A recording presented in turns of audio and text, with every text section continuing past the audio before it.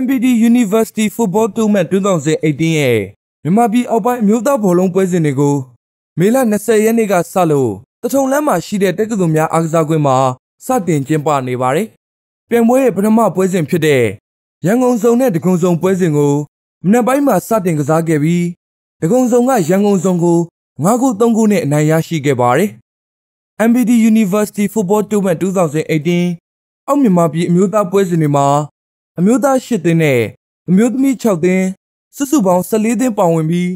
ဖွင့်ပွဲကိုတော့မေလ20ရက်နေ့ညနေပိုင်းကကျင်းပခဲ့တာပါ။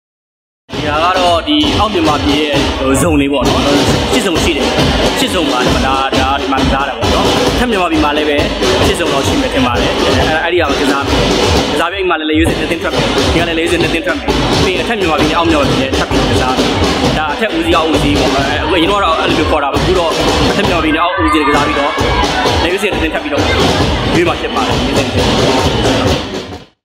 ။ MBD University Football Tournament 2018 အောက်မြန်မာပြည်ပွဲစဉ်ရဲ့ဖွင့်ပွဲကိုကျောင်းပညာရေးပိုင်းကတာဝန်ရှိသူတွေမြန်မာ National League ကတာဝန်ရှိသူတွေနဲ့မြန်မာနိုင်ငံဘောလုံးအဖွဲ့ချုပ်ဥက္ကဋ္ဌဦးစိုးစောတို့တက်ရောက်လာခဲ့ကြပါတယ်။ဒါကျေးဇူးပဲနော်။ကျောင်းမှာအားကစားမယ်ဆိုလို့ရှိရင်ဒီအားကစားတကယ်ကြီးကောင်းနေမယ်ကောင်းစေကောင်းနေနောက်ပြီးတော့လည်းနောက်ကြလို့ရှိရင်ကိုယ့်ဆက်ပြတ်တန်းနေရင်လည်းအဲ့လိုတော့ဘောလုံးသမားပေါင်းတငယ်ချင်းတွေဆိုပြီးတော့ဆက်ပြီးတော့ဒါမိသားစုတစ်ဖွဲ့နဲ့ကျွန်တော်တို့နိုင်ငံတည်ဆောက်တဲ့အခါမှာလည်းအများနဲ့ကျွန်တော်တို့ပူးပေါင်းဆောင်ရွက်လို့မရတဲ့စုစည်းညီညွတ်မှုမရှိတဲ့ဟာတွေကို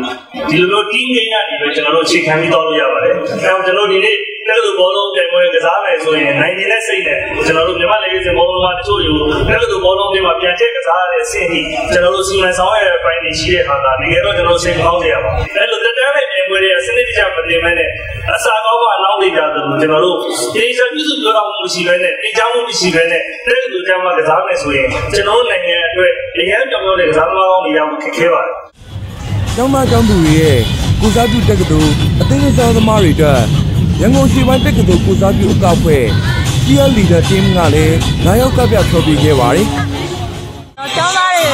အားလုံးကိုကိုစားပြုပြီးတော့ဖြောပြရတဲ့တော့အတိုင်းမသိကိုပြောရှင်တယ်ပေါ့နော်။နောက်ကိုယ့်ရဲ့တက္ကသိုလ်ဘယ်နဲ့အပေါင်းဆုံးမောင်းဆောင်တွေကိုနိုင်ရပေးတယ်။တော့ပြောရှင်ပါတယ်သိကျင်နေပါတယ်နော်။ဒီဖြစ်ပါတယ်။ဖွင့်ပွဲပြီးတဲ့နောက်မှာကစားခဲ့တဲ့ရန်ကုန်နောက်ပိုင်းဆောင်အသင်းနဲ့မော်လမြိုင်ဆောင်အသင်းတို့ပွဲစဉ်မှာမော်လမြိုင်ဆောင်က2ဂိုး1ဂိုးနဲ့ဥဆောင်နေရာကနေပွဲပြီးဆုံးချိန်မိနစ်90မှာ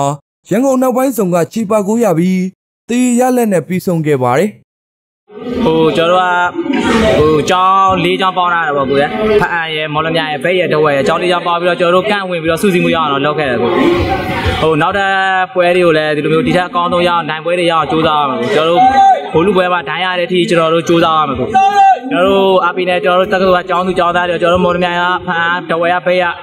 ကျောင်းသူကျောင်းသားတွေရောအကုန်လုံးသူတို့ကျင့်တဲ့ရအောင်ဒီတော့ကျွန်တော်တို့ကြိုးစားရမယ်